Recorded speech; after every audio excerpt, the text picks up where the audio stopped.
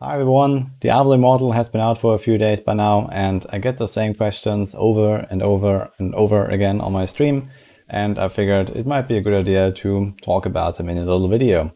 So, there are some very generic questions of, what to do, where to progress, and these kind of things, and I figured that I can give you a bit of guidance here if you haven't really, seen too much else.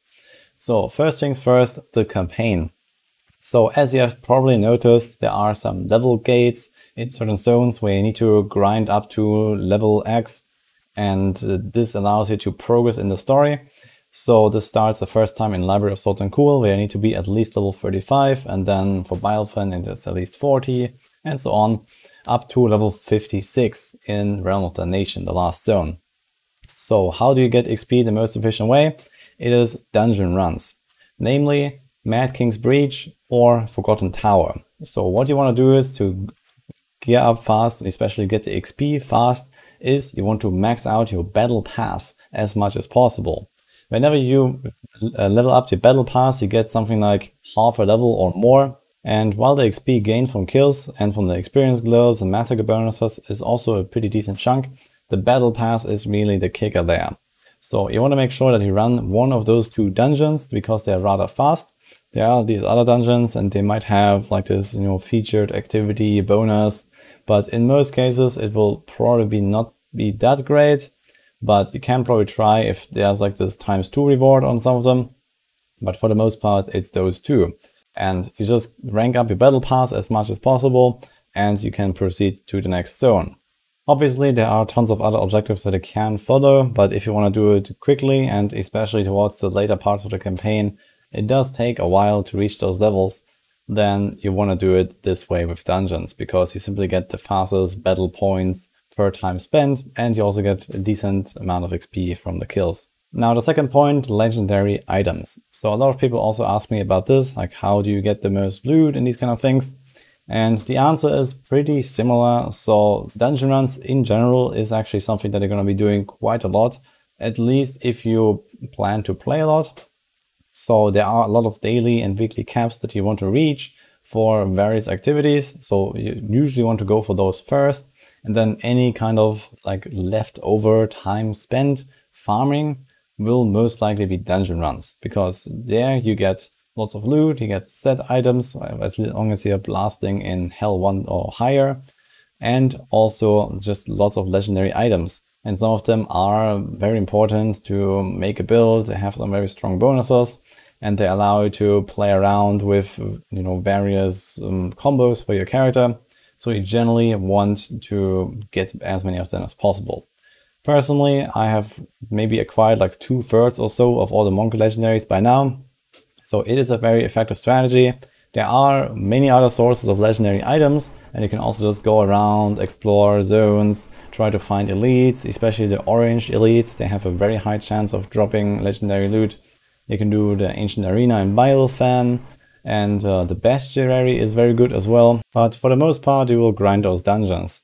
Another really good source are also hidden lairs. So typically you want to do 1 or 2 of them per day, depending on whether you get lucky with the level 2 pop-up. It's a 50-50 chance after you've completed the first level that you go into the second.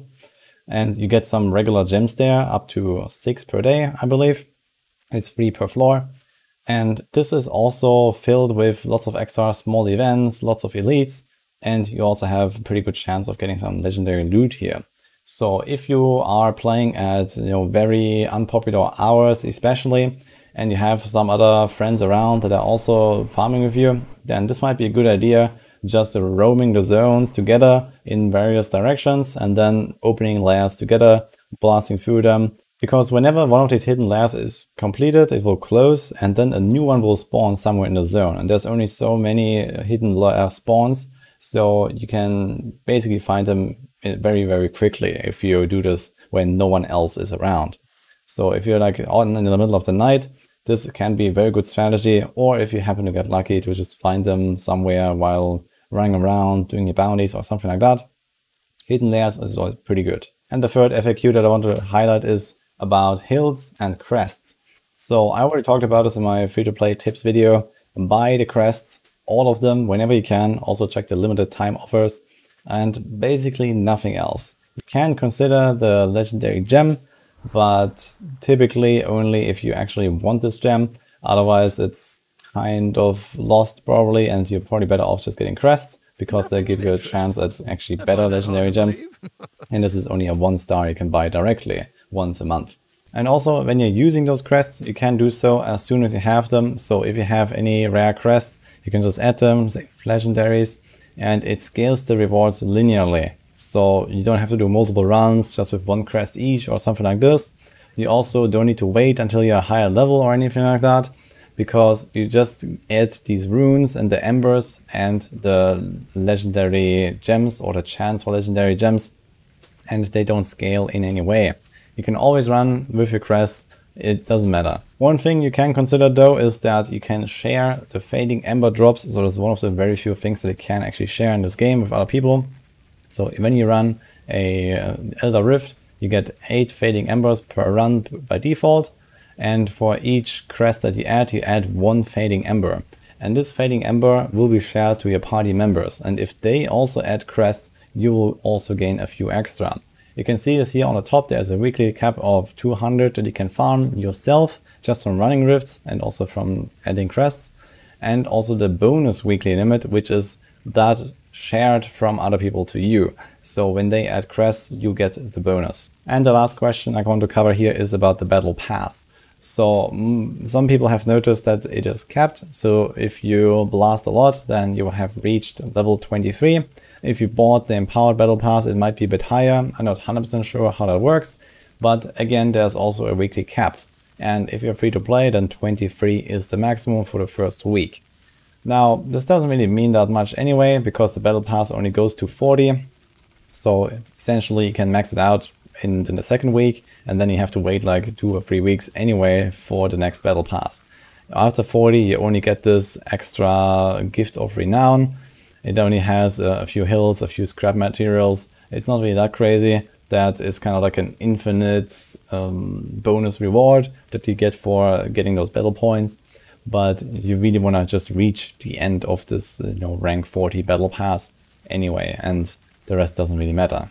But the battle pass is only really just the beginning anyway, so while you do care about it a lot during the campaign to level up, to get through the game quickly so that you can actually start doing most of the end game, you don't really care all that much about battle pass anymore once you have gathered the most important rewards and you're just gonna accumulate those points on the side. What you really want to do is, again, all the dailies, for example, for the shadow activities, you want to do Raid the Vault, the Battleground, you want to do the Legacy of the Heradrim, all those kind of stuff that you can do just once a day. And also like the weekly caps, make sure you reach them, because if you don't, then they will usually be lost and you're going to be dragging behind a little bit. And aside from this, also don't forget to actually have fun with the game. So I hope this video helped you with some of the more frequently asked questions. If you have anything else, feel free to ask away or come to the stream and ask there, and I can talk about it. And otherwise, see you guys next time.